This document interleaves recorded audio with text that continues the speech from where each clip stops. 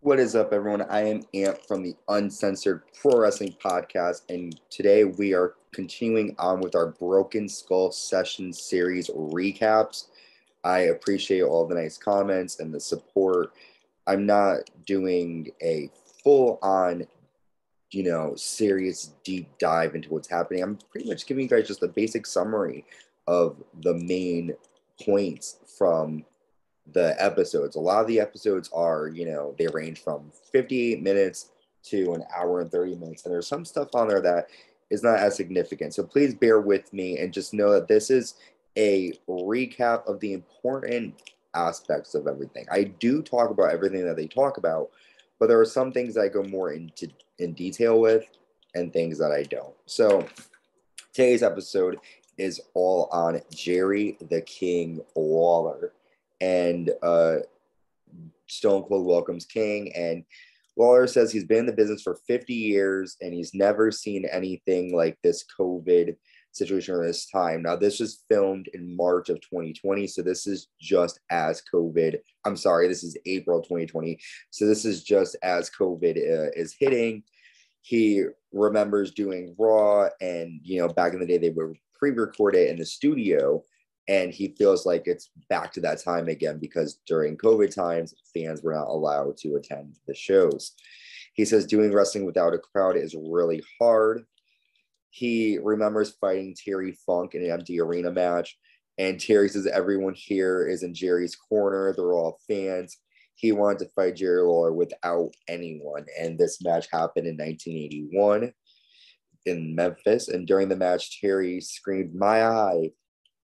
And it was off the cuff. It wasn't planned. Jerry Lawler wasn't sure if it was real or not. The match stopped. And Dory Funk Jr. booked for Florida, and Jerry Lawler and Terry Funk fought down in Florida as well.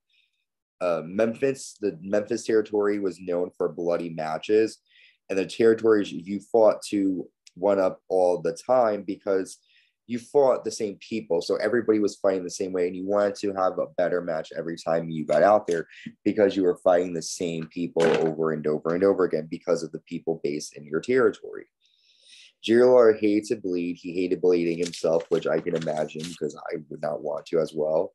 A secret fact, well, it's kind of well known, but some people might not know this, is that Jerry Lawler is a great artist. He wanted to draw superheroes when he was a kid. His dad was a fan of wrestling, and Lawler started drawing pictures of wrestlers. And Lawler sent the pictures to TV stations, and they showed his artwork on television. And Lenny Russell called him, and Jackie Fargo had him paint pictures for Fargo's nightclub. Jackie Fargo is a very famous wrestler. Lawler didn't want to become a wrestler until working for Jackie Fargo. That's when he wanted to do it. They went to an independent wrestling company, and Lawler told the promoter that he would promote the company on the radio show that Lawler hosted back in Memphis as if he was able to fight, and the promoter agreed. He learned how to punch by watching Jackie Fargo, and Fargo selling was great. You could feel the beatings that Fargo would get from his opponents. So he remembers that King would loosen his straps, and he remembers getting punched accidentally. After getting punched, he accidentally spat on a woman. The lady sued him, and when they asked her, when they got to court, why are you suing him? And she said, because she didn't like him. She said that she didn't like the fact that he pulled his straps down and that she just didn't like him. So it was a crazy situation. King then said in an interview, I've been the king of Memphis. You've been the king of Memphis, but I'll be the king taking over your throne. And then after King beat Fargo, a fan in the ring in the attendants started calling him the king. Bobby Shane had a crown and a robe, and Shane left Jerry Lawler. He let Jerry Lawler borrow the crown and robe, and Lawler became the king of Memphis after wearing that. And it was tragic about the situation is Bobby Shane, he was a wrestler at the time. He got killed in a plane crash, so he kind of was the king of Memphis. Jerry Lawler saw the original Sheik use a fireball, so Lawler started doing the same thing. And during a time, he fought Sheik, and he remembers tossing a paper at Iron Sheik's chest. without it being lit, and he was embarrassed. He credits Kurt Hennig as being awesome, and Nick Bockwinkel dropping the title to Kurt Hennig. King won the title from Kurt, and he believes that Kurt Hennig sold very well in the match. He thinks Randy Savage is great to work with. He and Savage sold out an arena, and Savage is really over. He talks about Bill Dundee. Lawler and Bundy, the two of them weren't great friends. He had a partner. King got injured. When he came back, he felt that Bill got upset and didn't realize how long in the territory King had been in. So the King was a top guy. King got injured. Bill Dundee takes over, and he's upset when King comes back. They had over 500 matches together. And then Bill fought King in a hair versus hair match. And at one point he lost, and then he put his wife's hair on the line, and the wife got her hair cut. And then he starts to talk about Andy Kaufman. Taxi was a #1 rated show, which Andy Kaufman was a part of. Andy was influenced by pro wrestling. He loved performing and making people feel uncomfortable. And Andy wanted to be a bad guy wrestler like Buddy Rogers, who was one of Andy's hero. And Andy would start getting into wrestling by challenging girls to fight in clubs. And he wanted to fight in front of a crowd. We see a promo of Andy Kaufman making fun of Southerners. And Andy told, King told him, you have to fight a man. You and I can have a match, and I'll make sure you don't get hurt. Because Kaufman was afraid he was going to get beat up and get injured. During the match, Andy took 3 pile drivers and pretended to be knocked out. He tells King, I'm not getting up. I will pay for the ambulance. Please call an ambulance and I will sell it. And they got stretchered out. And we are going to take a quick break after that moment with Kaufman being stretchered out. When we come back, we're going to talk about the infamous David Letterman segment with Jerry Lawler and everybody else. And we're going to talk about his WrestleMania 27 match and his first Mania match of all time. And we will be right back, so stick tuned. The Uncensored Pro Wrestling Podcast family would like you to check out Anchor. With Anchor, you can record, edit, and publish your own podcast for free. Distributing your podcasts has never been this easy with Anchor, which allows you to send out your podcast to platforms such as Spotify, Apple Podcasts, and much, much more. Get uncensored and download the Anchor app or go to anchor.fm to get started. Welcome back to the Uncensored Pro Wrestling Podcast. We're going to continue on with our Broken Skull sessions, a recap with Jerry the King Lawler. We learn about the David Letterman interview, and the interview was ad-libbed. Initially, Jerry Lawler and Andy Kaufman were supposed to shake hands, and Andy was going to sing "What the World Needs Now Is Love, Sweet Love."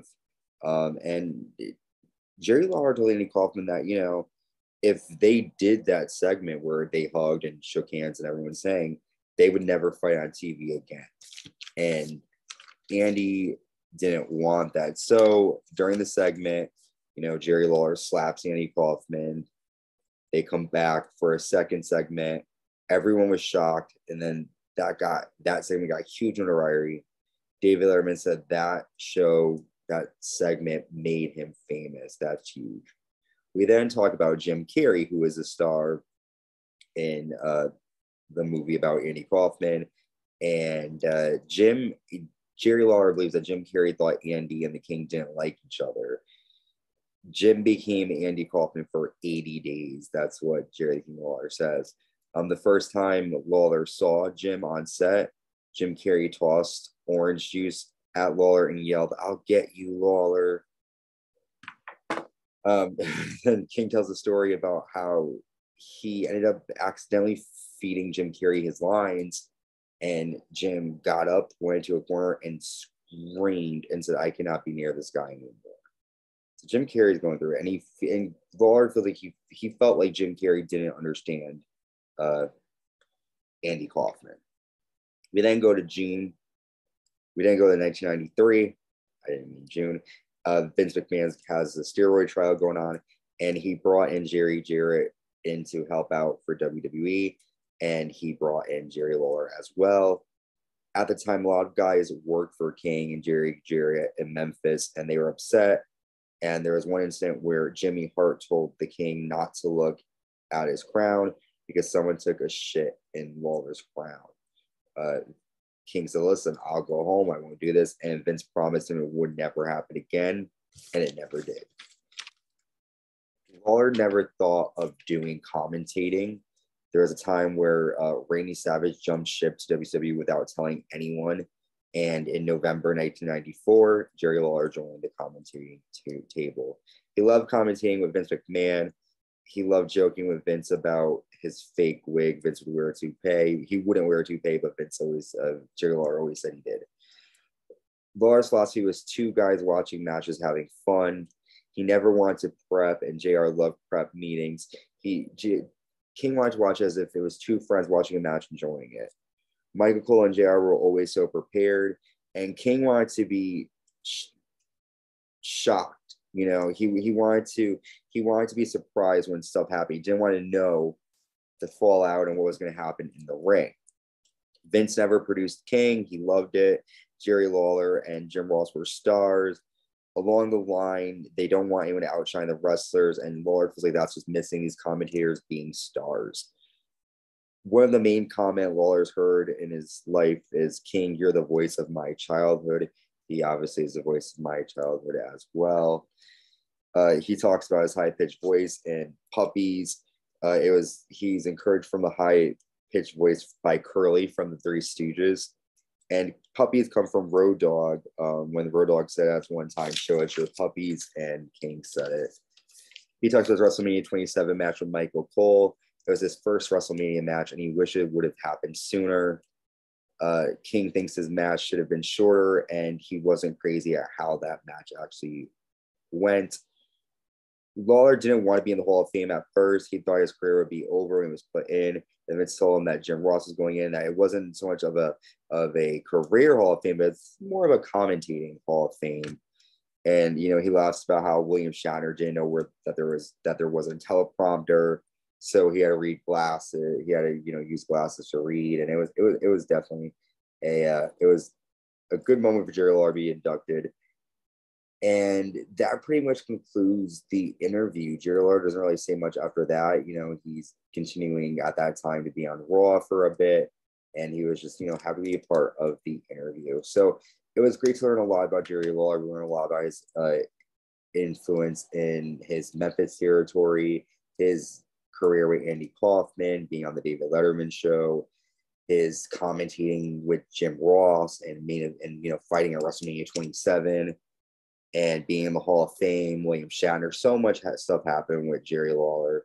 Thank you for tuning in. Our next Broken Skull sessions, I'm going to reveal our two next episodes coming in May. First, Broken Skull series with Kurt Angle, the Broken Skull sessions. Olympic Gold Hero sits down with Stone Cold Steve Austin to talk about so much.